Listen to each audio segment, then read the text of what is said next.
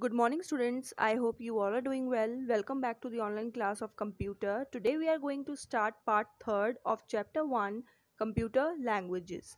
Today's topics are high level language, that is the third generation, translator programs and interpreter. Let's start. Firstly, I am going to show you the image of the third generation computer. This is the third generation computer. You can see in the picture. Next, we have the topic high level language, that is the third generation. The languages that were used in third generation of computers were high level languages. हम high level languages use करते थे third generation के computers के अंदर.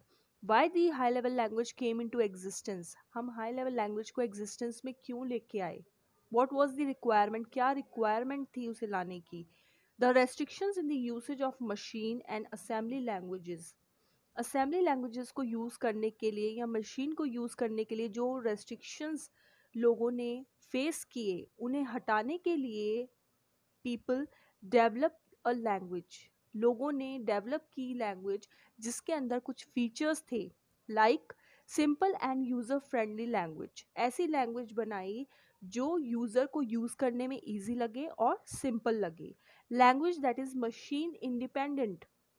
ऐसी language जो machine पे ही dependent थी. Next, it became easy to learn and use the computer languages. ऐसी लैंग्वेजेस बनाई गई जो यूज़ करने में भी ईजी थी और लर्न करने में भी ईजी थी. That's why it is known as high level language. इन्हीं फीचर्स की वजह से इसे हाई लेवल लैंग्वेज कहा गया. Short form for high level languages HLL. High level languages are quite similar to English language.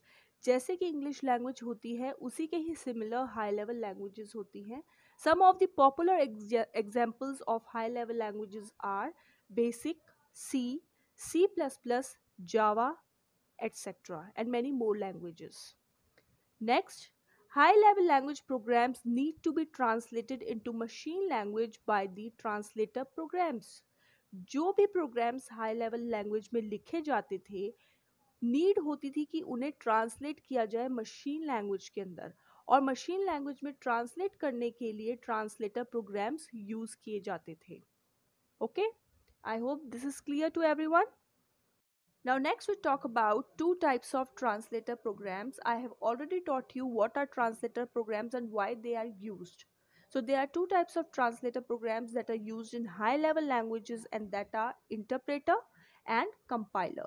Now first we talk about interpreter. What is interpreter? Interpreter एक translator program है जो use किया जाता है high level language में लिखे गए programmes को मशीन लैंग्वेज में कन्वर्ट करने के लिए.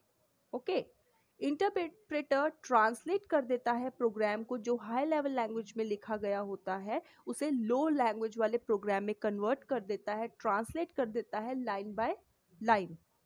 It executes the instructions. जो भी इंस्ट्रक्शंस प्रोग्राम में होते हैं उसे एग्जीक्यूट करता है, प्रोसीजर को दोबारा से रिपीट करता है जब तक रिमेनिंग इंस्ट्रक्शंस कंप्लीट नहीं हो जाते. नेक्स्ट, अगर कोई एरर मिलती है इंस्ट्रक्शंस में तो सबसे पहले एरर्स रिमूव किए जाते हैं.